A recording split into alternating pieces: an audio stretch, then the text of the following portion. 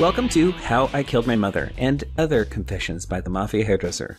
This podcast is filled with episodes of my true confessions, harrowing, horrifying, and sometimes uplifting stories about my hair clients and celebrity friends, and of course, all about my mom issues. This is your host, Jon-David, aka the Mafia Hairdresser, author of the novels Mafia Hairdresser and The Glow Stick Gods, all based on my fantastical, crazy life. You can listen to the serial podcast version of Novel 1 and Novel 2 here at the Mafia Hairdresser Chronicles, and the hit podcast along with this one, How I Killed My Mother, available at mafiahairdresser.com. And now on with this episode of How I Killed My Mother. This one's called Dog. My dog had me completely, as long as she needed me.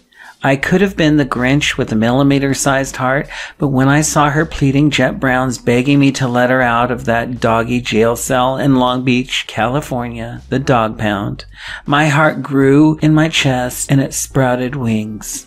The instant we met, I vowed to take care of her forever or the rest of her life. I worked at Jon-Don's Hair Designers on the semi-exclusive and not well-known island called Naples Island in Long Beach, California. Leslie was my boss. She's known as Brooke in the fictional version of Mafia Hairdresser, the book and the podcast. And she's not too much like that, but she's kind of like Brooke. Anywho, Leslie had worked for the original Jon-Don and bought his salon when he retired. I worked long hours and I had a large clientele almost immediately after I began working for Leslie. I was quite educated as a cut and color specialist, but my own name, Jon-David, was pretty close to the name of Leslie's salon, Jon-Don's, so that certainly and admittedly helped me get to the top quickly at the young age of 20, which was when I first started working there. I worked for Leslie at Jon-Don's off and on for over 11 years. She practically raised me professionally, and she also mentored and mothered me to be a better man. Leslie was also a fervent dog owner, and when I was 27 years of age, she had secretly decided that I also needed to have a dog because I had been on a of striking out in the dating scene after breaking up from my high school sweetheart 3 years prior. On most weekdays at Jon-Don's Hair Designers, I tried to cross off time on my daily work schedule so that I could ride my motorcycle off Naples Island to the beach in Belmont Shore nearby. I'd park my bike in the Granada parking lot, change into a bathing suit under a towel, and then I'd lay out for about a half hour by myself and meditate. One day, as I was about to run out the door, Leslie had stopped me by the front desk. "Hold on, young man," Leslie said, holding up a manicured acrylic nail, single digit, to halt me in my tracks. At first, I thought she was going to ask me to forfeit my break time to take on one of her more taxing clients because she overbooked herself again, or maybe she was going to reprimand me for some sort of Devo behavior that I was known to exhibit back then. More than once, I was known to have sent away clients for requesting something stupid like just a trim or a hairstyle I thought was beneath my brilliant hair coiffing ability. But instead of talking about work, Leslie handed me a handwritten piece of paper that had a number on it, a code number. I'll never forget it. It was SW30. Instead of getting skin cancer, Leslie said, "I want you to make the time to go to the pound on your break and check out a dog." She handed me the piece of paper that had the letters and the numbers SW3 and a 0. SW30 was the code, a dog at the pound that Leslie wanted me to check out. See, Leslie had indeed been keeping an eye out for a dog for me, and she did that by regularly watching The Pet Place, a Long Beach cable access showcased adoptable dogs and cats from the local shelter. She had waited until she found a dog that she liked for me, and it was SW30. When she saw that dog on the TV, she knew it had to be mine. I didn't tell Leslie that I didn't want to go to the pound, nor did I even think to disobey her.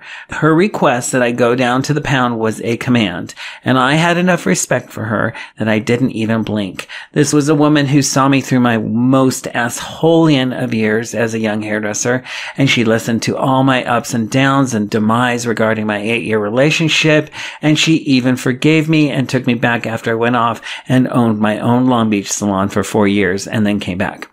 I told Leslie that I would check out SW30, but I also stated that it was just going to be a look-see. I wanted to appease her, but I also did not expect to take my dog home that day. I hadn't even warned my roommate Marcy that Leslie was thinking that I needed a dog of my own, let alone bring one home. Marcy and I had rented a house a block off the beach in Belmont Shore, and she had already had a dog, Max, a sweetheart, and 2 cats, Stella and Lulu, and we had a full house, even if we had a big backyard. Once I arrived at the Long Beach City Dog Pound, a female dog warden instantly knew about SW30, the dog I came to inquire about. She promptly acknowledged my inquiry by ushering me past a doorway, and she quickly began escorting me down the long aisle within the southwesternly ward of the dog prison. I kept my chin up and my eyes skyward. I knew enough not to look at any of the dogs that yipped for my attention from the insides of their 6-foot-high chain-link fenced-in narrow cages. And I would have wanted to adopt all of them, because if I caught a glimpse of their pleading puppy eyes and doggy faces, I would be mush. Numbers were fixed to the outsides of the cages just above eye level, and I counted. 22, 24, 26. Yes, I got it. I was in the southwestern ward, and I was counting down to SW30. The number code Leslie had written down that matched the cage that held the mutt she wanted me to see. And I abruptly stopped a few feet in front of the cage with the engraved metal plate that was stamped 30 in the southwest building of the pound. SW30 at last. Taking a deep breath, I let my eyes scrape down the chain links to look at, for the very first time, my little Karen Terrier mix daughter. She certainly wasn't a purebred, but she was very pretty. She had light multicolored fur that looked soft instead of coarse like a purebred. And she was like a blonde Toto is how people used to describe her. And she was silent in the cage, which was the opposite of all the other dogs. Through her veil of dog bangs, I caught a glimpse of her beseeching, hypnotic brown eyes that looked like they were lined with mascara. And she reminded me of a Margaret Keane painting or a Life magazine photograph of a cherubic orphan living on the devastating streets of a war-torn country. She looked at me and talked with her eyes. "You have to be mine," this dog was saying to me. "You have to be mine, because I don't think that I can take it in here anymore. I have been through so much you don't even want to know. If you don't take me out of here, I will not live another day. I just know it." She looked directly at me. Daughter paid no mind to the dog warden who was at my side. It was as if she knew the woman next to me was useless to her on the subject of her release. It would only be later that I learned that Daughter was the sort of dog soul that either liked you or she didn't. If she did like you, she might have stayed in the same room you might have been in because something you were doing was of interesting or something to watch for her. But it was never to beg for food or out of loneliness or to keep you company. She was way too prideful and secure for that. If she didn't like you, you were either invisible to her or she might have peed on your foot. And I choked back my tears and did an immediate about face and began to run back to the main office house. "I'll take that dog," I said sternly to the dog warden who had followed me quickly and who was caught by surprise.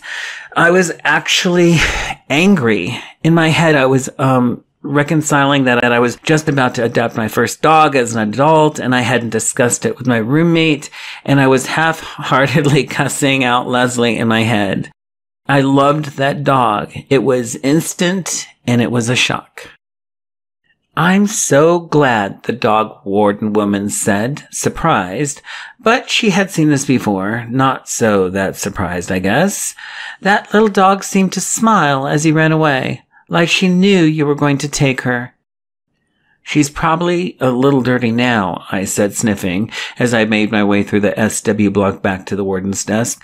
But her fur looks so pretty. After I condition it with a little of the Nexus I got at home and style her, she'll be the Veronica Lake of dogs.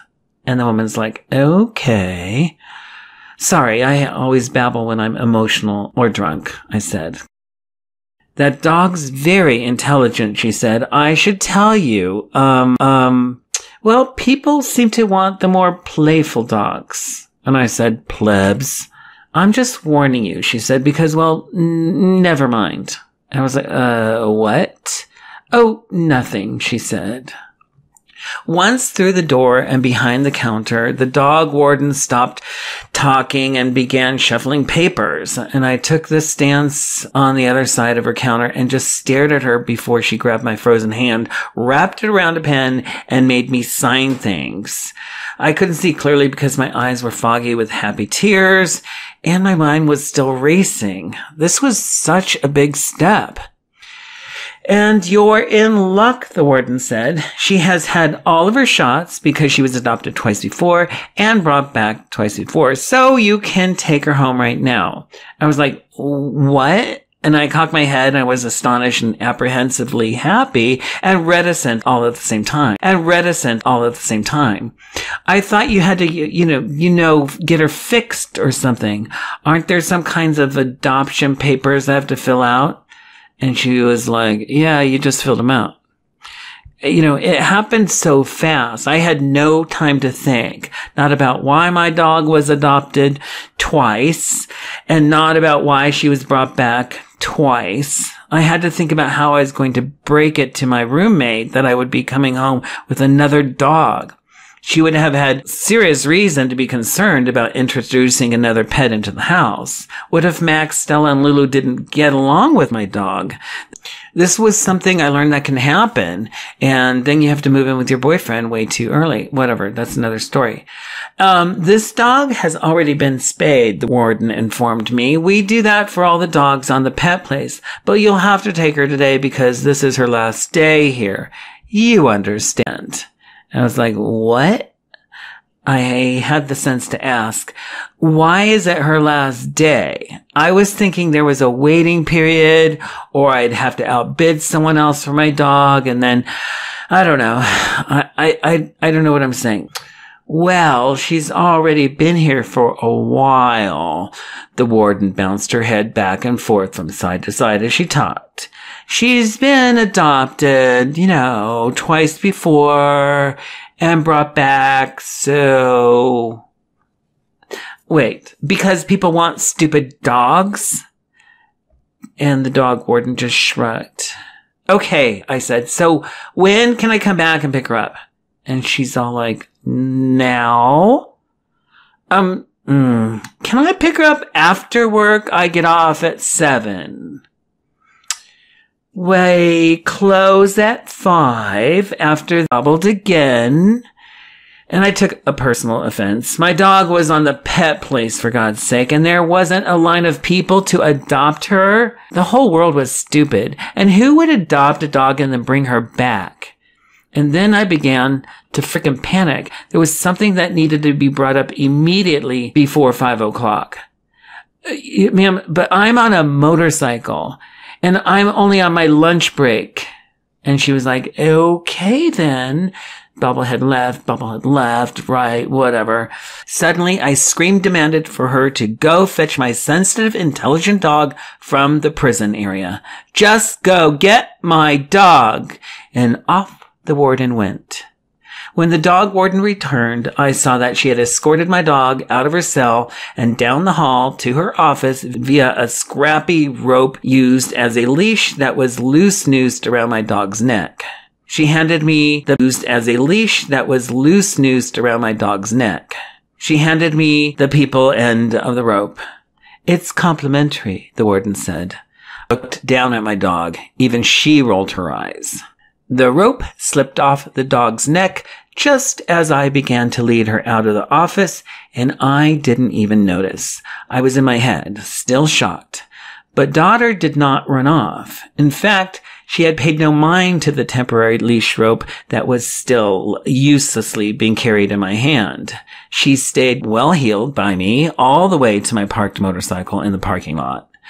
A stupid dog would have run off, but not my smart dog. My dog knew she was coming home to the best home in the world and that we'd be best pals forever and ever and live together forever. We both just knew we were fated for each other.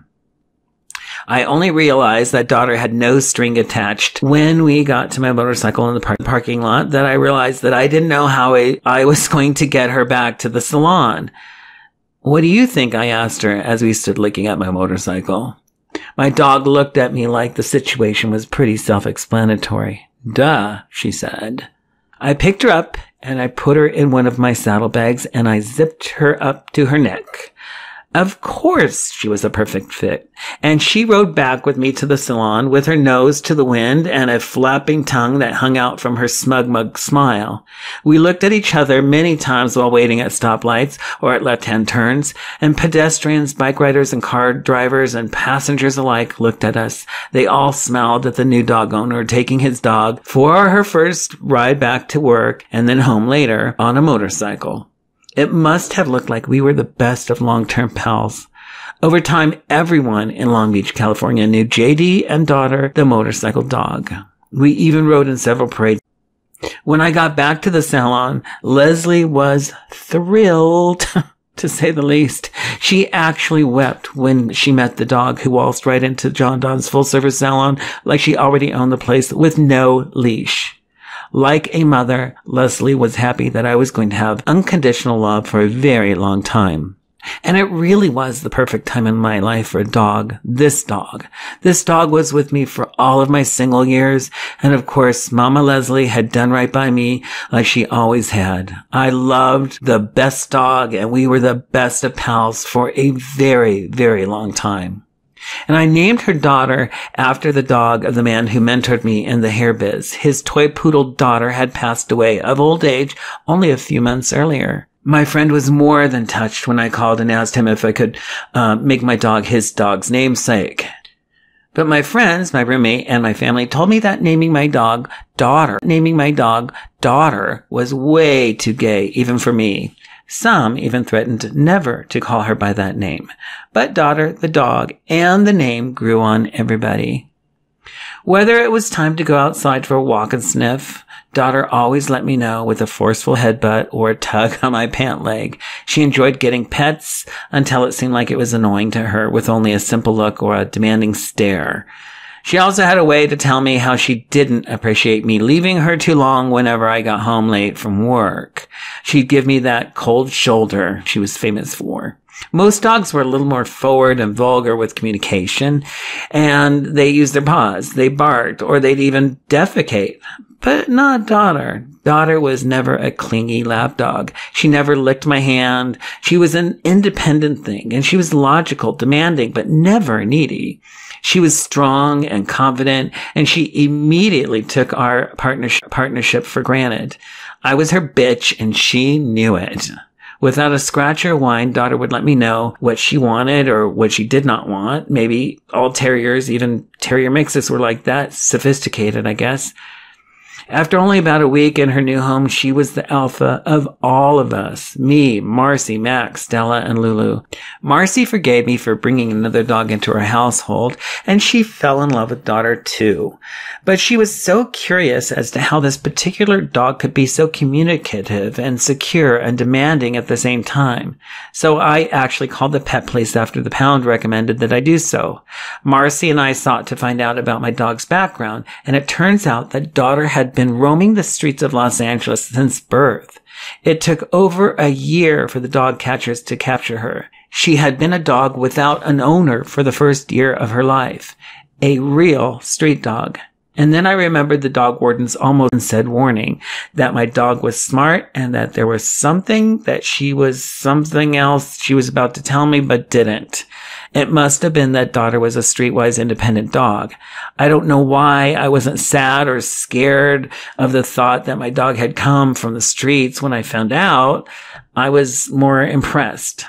When I adopted her, I accepted the awful responsibility of alleviating any suffering that Daughter might ever have to go through during her life, as well as at the end of her lifespan.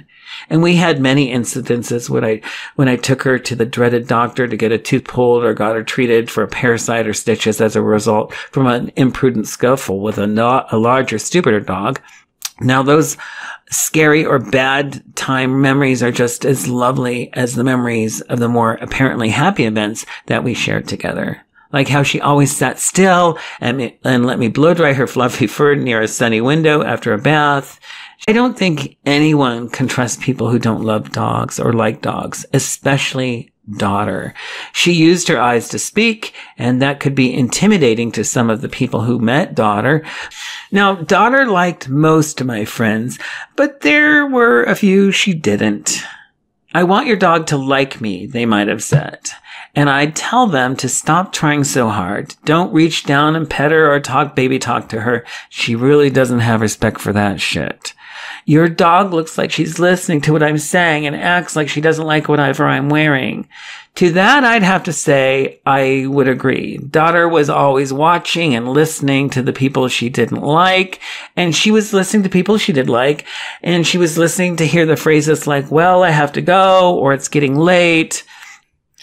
And I know she did not approve of half the shit I wore in the late 80s. And so she certainly wouldn't give someone else she didn't like a pass. Of half the shit I wore in the late 80s. And so she certainly wouldn't give someone else she didn't like a pass.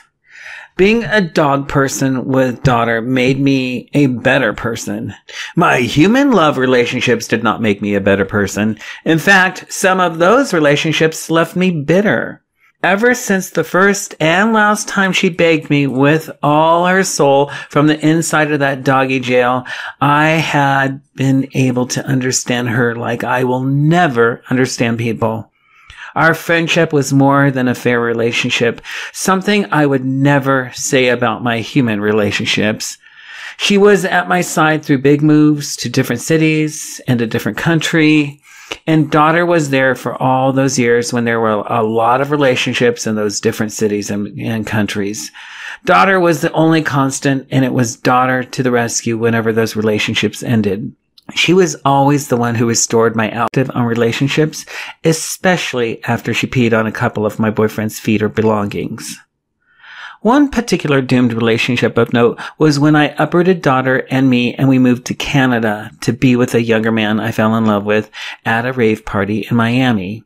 After 2 years of long-distance dating and immediately after Daughter and I moved in with him, the man informed me that he was allergic to her, so she had to sleep at night in the hallway and not at the foot of the bed, which had been her place for the previous 15 years she and I had been together. To give my Canadian some credit, he simply did not know how to have a real pet and was afraid of Daughter and her soulful eyes. According to his growing up on a farm, animals only communicated by bleating, barking, mooing, and oinking to convey they were uncomfortable, hungry, or even acknowledged his presence. I tried to get her to like my boyfriend, but if Daughter acknowledged him at all, she would only just stare at him as if she couldn't believe her own eyes that he had put on such a tragic outfit combination.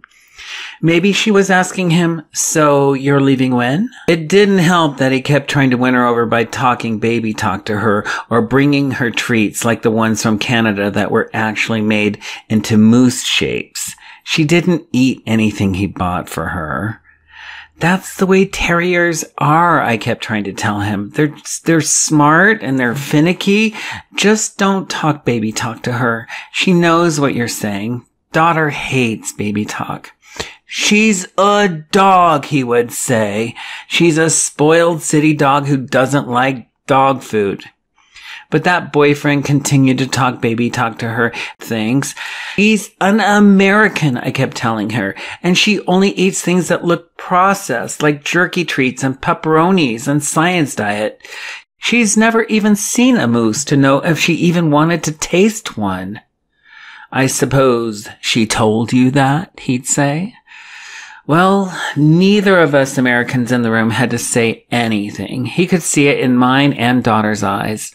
Of course she could talk. Duh. And she continually communicated to us both that she had no use for him. After that breakup and a return to our latest home city, Chicago again, we had the best 3 years of daughter's life. I had felt so guilty that I dragged her through that last relationship that I promised her that I would take her to the dog park by my new apartment, rain, snow, or sunshine, for 1 hour a day. As a result, she became more socialized and even more secure. And as an old lady, she came into her own person, if you will. In that park, Washington Park Square in the Gold Coast of Chicago, daughter made plenty of dog friends who were young and old. She taught the young pups how to play and behave, and she stopped fights between the more frisky dogs, and she was like the sweet and firm granny that everyone loved, and no one could get away with shit from anything in front of her. Daughter also attracted so many new friends to me as well. Some of those people became my new posse and are still my best friends today. We will always have daughter to thank for meeting each other. As I said, those 3.5 years were the best of her life. She was the life of the party and the center of my universe, and she was certainly the most popular girl in the park. On the last day of her life, she woke with a little bit of a girl in the park. On the last day of her life, she woke with a little bit of an arthritic pain, and she had an accident on the floor. I had already made an appointment with her vet to take a cab north the 3 miles to Uptown from downtown at 3 p.m. that day. I was just going alone to talk to her doctor about pain meds for her. I did not plan to take her because she was not suffering from the pain very much up until that morning. She had only just begun to get a little rusty every once in a while. I think it was arthritis. When she wet the carpet that morning, daughter knew I wouldn't scold her, but she looked at me as if to say, "Really? Is this what getting old is all about?" She looked mad, and I could tell that she wanted nothing to do with this age thing anymore. She hadn't had too many old episodes leading up to that day, but this tragic. I didn't know it at the time, but it was her heart. It was going. She was going. But my heart, if not my head, was prepared. That was the first and only day that I carried her to the park across the street. We were an hour early for our regular 8 to 9 a.m. peeps. So we got to see the 7 to 8 a.m.ers because after her accident, we didn't dawdle. We loved seeing the 7 to 8ers, but we also stayed around to hang out with the the later ones. 2 hours of dog park normally would have been a treat for the both of us, but that day it was a gift, and not just for the two of us, but for our park friends. They got to say goodbye. Daughter didn't turn around and play as she didn't really do much of that anyway. She would usually just walk around and observe and rule her fellow subjects in the park. Of course, she sniffed and marked a few bushes, but that day during the first hour, all daughter did was stand still, like a sentry, while all the other dogs came up to sniff noses with her, as if they always did, to pay their respects to their granny. It was always like she was the Pope or the Queen, and all her royal followers or worshippers were there to kiss her ring, and then off they'd go on. But that day, the reactions of the other dogs were different. They said their hellos and paid their respects, but then their heads went down when they somberly walked away. One of the 7 to 8 a.m.er people had tears in her eyes and said, "Is she saying goodbye?" In her eyes and said, "Is she saying goodbye?" "I think so," I said calmly. I had never seen anything like the animal behavior we were all witnessing. It certainly looked like every dog that came up to her smelled death coming on, and they bowed their heads in respect. By the time our 8 to 9 a.m. regulars began to trickle in, daughter splooge plopped onto the pavement. She had been standing and receiving for over a full hour. So I scooped her up and held her in my arms like a baby. And that was never allowed before, her letting me hold her like that. But she let her head loll over my arm for the next hour. And from her human cradle, she continued to say her goodbyes to the dog friends she had come to mother. The park people friends were shocked and awed to see such a touching moment as this, their own dogs walking up to my daughter in my arms. At the time, I don't think I was fully letting the emotion of the situation sink in. I do that when things become apparent that they may become too emotional of a situation in front of people. I process sadness and loss by myself, and usually weeks or months after the situations. I was strong, like daughter would have wanted me to be, and I focused on the other people's feelings and their dogs. And my dog, of course, I paid lots of attention to her. I was thankful that I had until 3 p.m. to go to the vet. I had an entire day to see if daughter's condition reversed. Either way, I decided that morning that I would take her to the vet with me. I had time to make sure in my own mind that daughter was ready.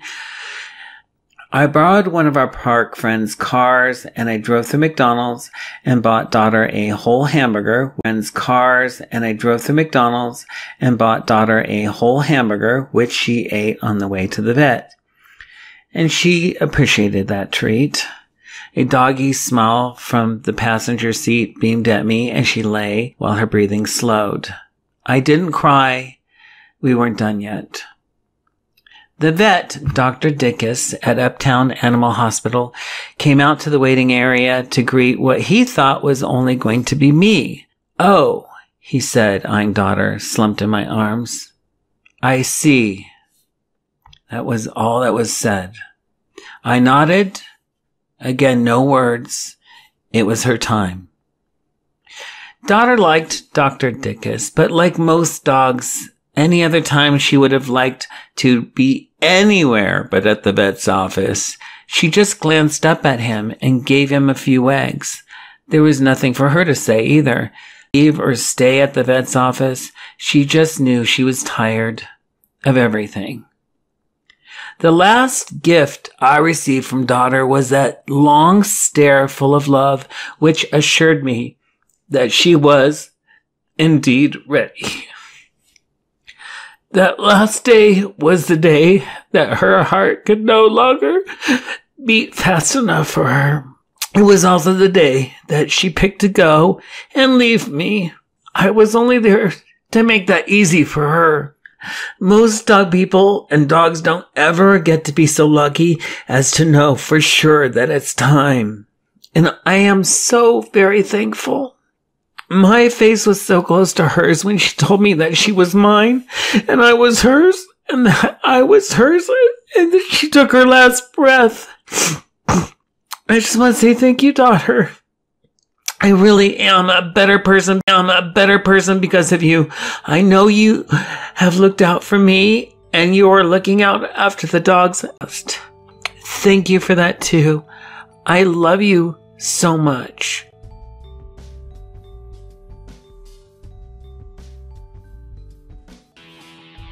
Thanks for listening. New episodes drop most every Monday.